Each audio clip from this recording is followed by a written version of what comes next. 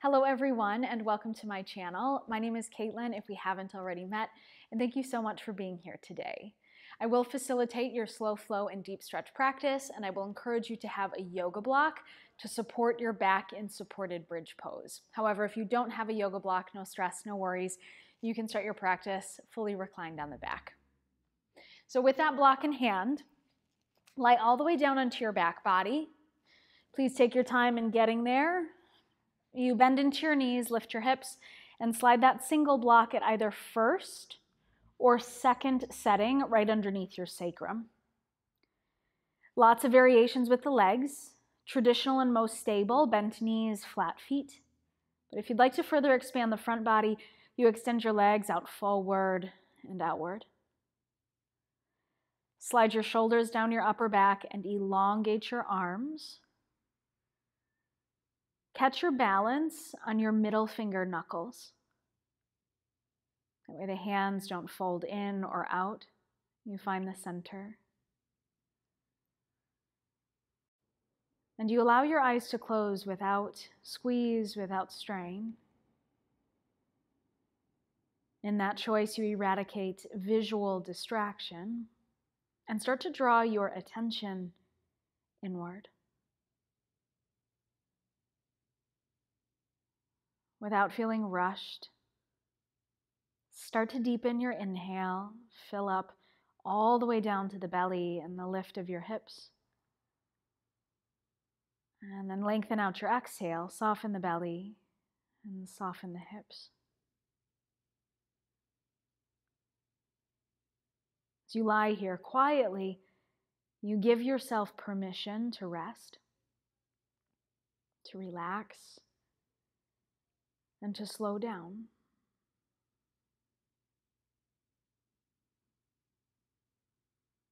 With your body breathing in a strategic way, in through the nose, down to the belly and the hips, feel the fullness at the top. And then out through the nose, you soften the belly, soften the hips, feel emptiness at the very bottom.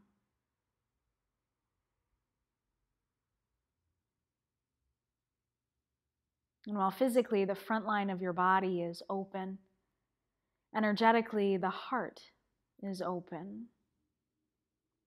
You take advantage of the open quality in the heart and you clarify your intention or intentions for today's practice.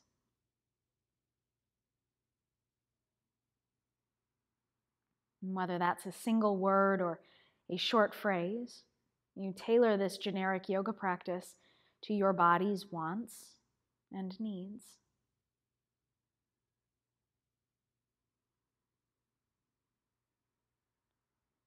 With your intention and heart and breath in your belly, if you feel that you would like more time in supported bridge, certainly you stay as you are. But if there's a readiness to move on, bring a bend into your knees if that's not already there. Once you feel stable through all four corners of both feet, drive into your heels to lift your hips. Remove that block, but keep your hips lifted and press your palms down. Spread your fingers, alive in the arms, and press the backs of your shoulders into your mat. Keep that strong height of your hips for one more big inhale. Exhale to slowly lower the hips. You tuck the pelvis under to articulate your spine. As your tailbone touches the mat, constructive rest. Toe heel your feet about mat's width distance or just inside. Angle your toes inward and knock your inner bent knees together to touch. While your neck is soft, stretch your arms open, big capital T. Come back to that balance point of the middle finger knuckles. Just take a few breaths, allowing your low spine to settle into the ground.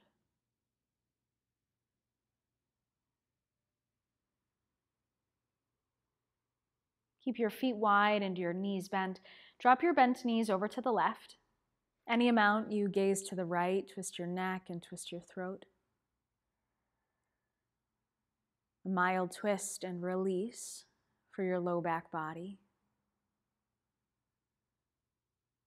And I'd like to offer up the lens of curiosity What does it feel like to be in your body right now?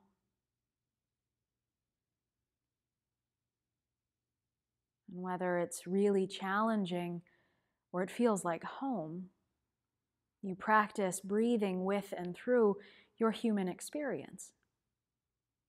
You practice breathing with and through whatever is revealed today.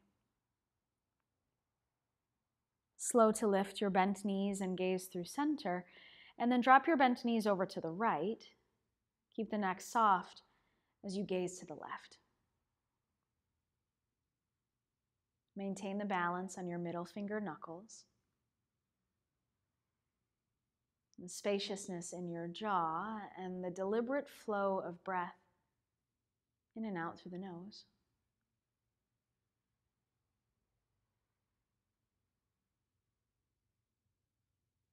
And on your inhale, lift your bent knees and gaze through center.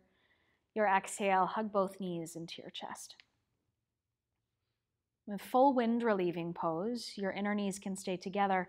However, if you run into some tightness or resistance in the hip flexors, you can pull the knees wide. Then a very soothing sway and cradle to the right and to the left. Notice how the pressure shifts through the backs of your hips, your back ribs, and shoulder blades.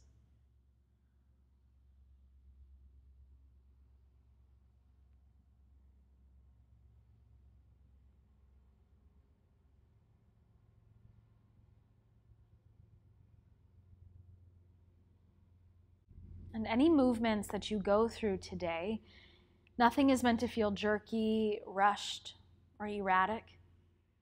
If that starts to be the case for you, then simply dial down your range in motion and decide to do a little less, to inherently feel a little bit more.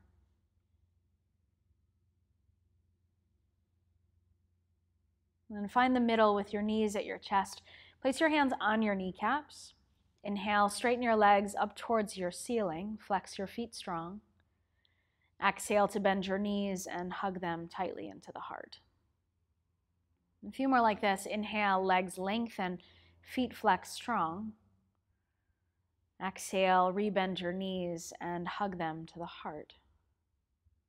One more time, slow and steady. Inhale, straight legs. And exhale, bend into your knees. Take a full body stretch. Elongate your arms overhead and extend your legs forward. Your hands are about shoulder width, legs about hips width, and take some rotations into your ankles and into your wrists simultaneously. What does it feel like to be in these parts of your body? And if you haven't already, switch the direction of those smaller joint rotations. You'll work into banana pose on the right. Walk your hands and your heels over to the right side of your space. So imagine a banana lying on its side, or a crescent moon shape, fingers to toes. If it feels helpful, let your right hand grab your left wrist. Twist the neck, gaze to the left. Option to cross your left ankle over your right. Please be sure to stay grounded through the back of your left hip and shoulder while you practice breathing a little wider.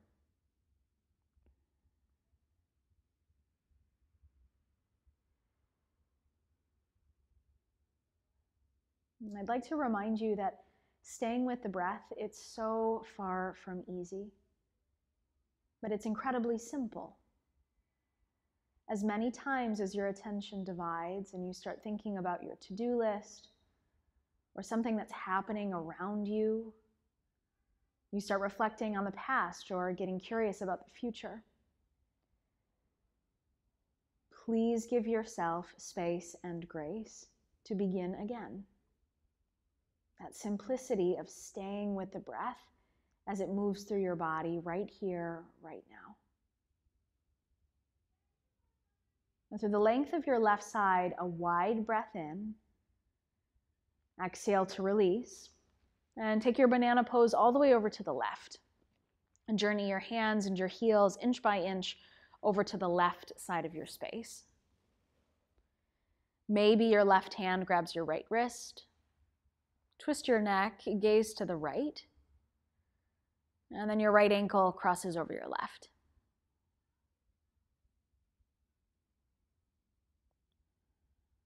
Release your right glute muscle in the back of your right shoulder, softening into the ground.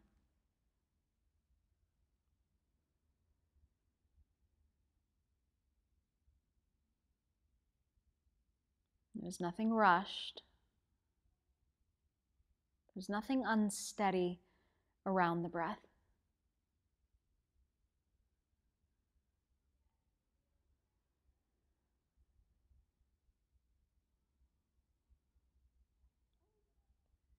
And through the length of your right side, take a wide breath in.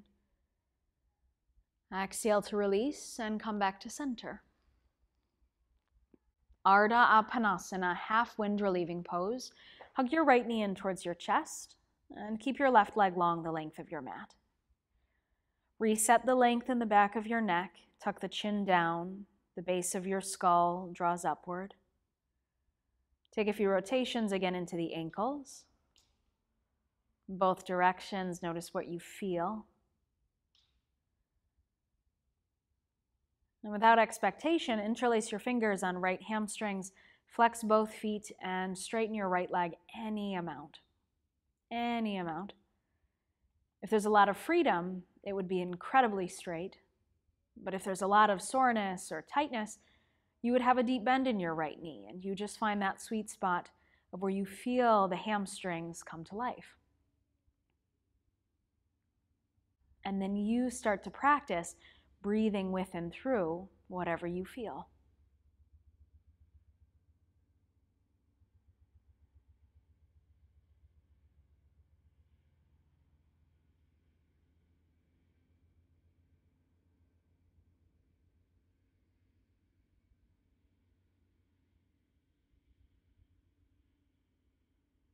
Stay for your in-breath.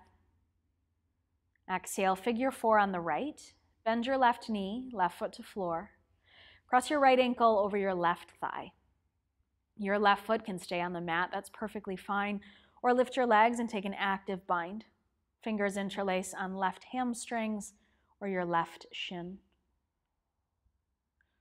Neck long, head heavy. The breath is meditative and smooth.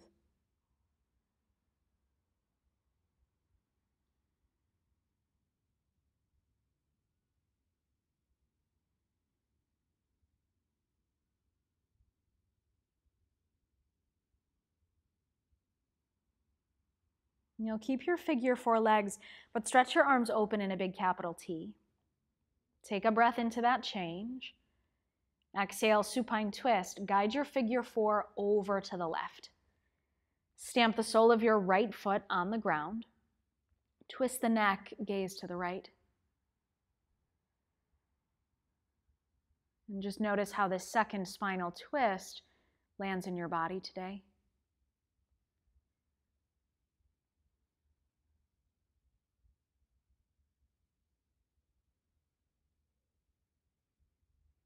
Feel what is and acknowledge impermanence. The ebb and flow, the rise and fall of sensation in relation to the breath.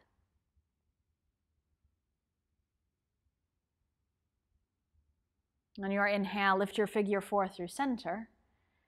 Exhale, Shavasana. We take corpse pose to observe. Elongate your 4 limbs. Shrug the shoulders down. Close your eyes, draw attention inward, and feel the settling of the right leg in comparison to the left. Subtle changes, or something really grand, really strong. And a little more connected to your body, stay for your inhale. Exhale, Ardha Apanasana on the left. Hug your left knee in towards your chest. Relax the shoulders, soften your neck, please. And then you interlace your fingers on left hamstrings behind your left leg. Take those ankle rotations in both directions.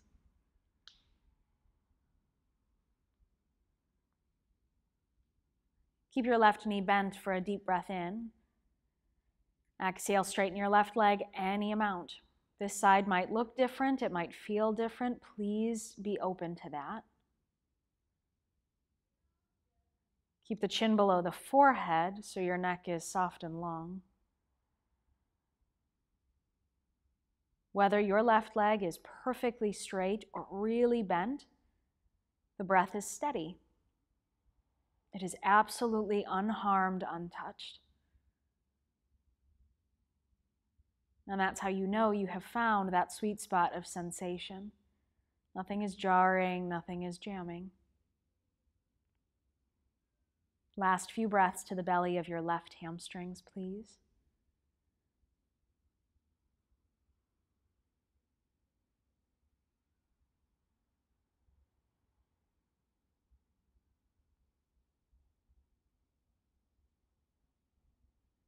Stay as you are for your breath in.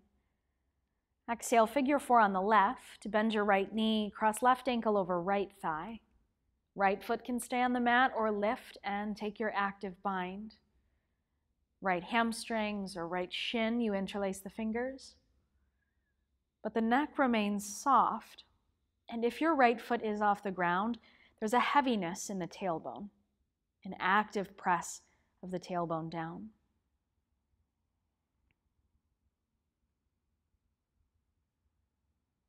Bring back that lens of curiosity as you smooth out the breath on this side.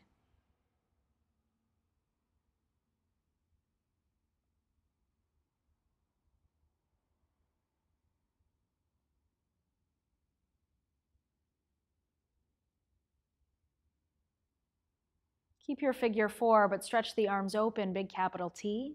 A big breath in. Exhale, figure 4 twist. Drop the legs over to the right. Stamp the sole of your left foot on the ground. Twist your neck and gaze over to the left. Find that balance on your middle finger knuckles. The natural curl in the fingers without over effort as you both deepen and widen the breath.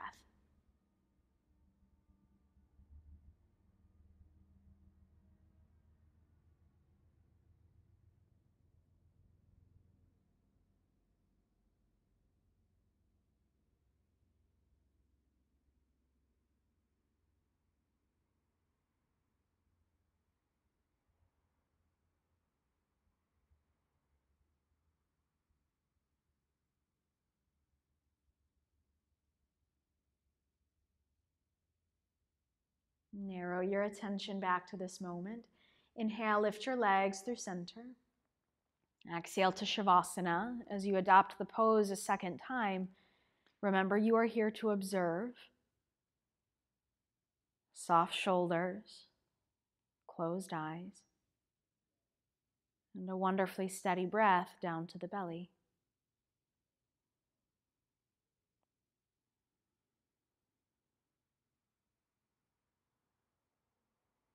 You firm your low back into your mat, hug your knees into your chest. Start to rock and roll the length of your spine. Start rather conservative, really small, focusing on the middle back. And then eventually become a little more courageous with that, from the shoulder blades to the tailbone. Most courageous, brainstem to the tailbone. But your spine is really round. That way it's smooth when you rock and roll forward and backward. You're here for 3. Keep the smooth rocks forward and backward for 2. And 1. You'll tightly cross at your ankles. Roll all the way through to tabletop. Come to your hands and knees. Inhale, cow pose. Drop the belly, lift the heart. Exhale, sink your hips to your heels and melt your forehead towards the floor. Inhale, stand on your knees, arms high, gazes high. Exhale, downward facing dog. Secure your hands to lift your hips. 4 movements. Inhale, cow pose. Drop to the knees, lift the heart. Exhale, hips to your heels, forehead to the floor. Inhale, stand on your knees, arms high, hips forward. Exhale, downward facing dog. One more time. Inhale, cow pose. Lift the heart, firm your hands. Exhale, hips to the heels, chin to the chest. Inhale, stand on your knees, sweep the arms, lift your eyes. Exhale, downward facing dog. Keep the height on your hips, the length of your spine. And then as you strategically reorganize the breath, I will count you down for 5, 4, 3, firm through your inner hands and grip your finger pads. 2, one more big inhale to lift your hips. Exhale, child pose.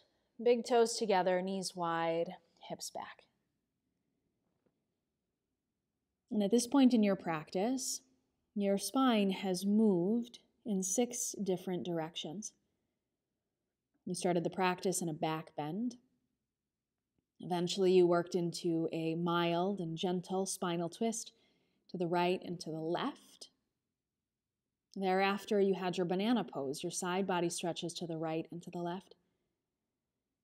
And in the rocks and rolls forward and backward, now in child pose, your spine in a forward bend. After all of those postures and sensations, notice what it feels like now to be in your body.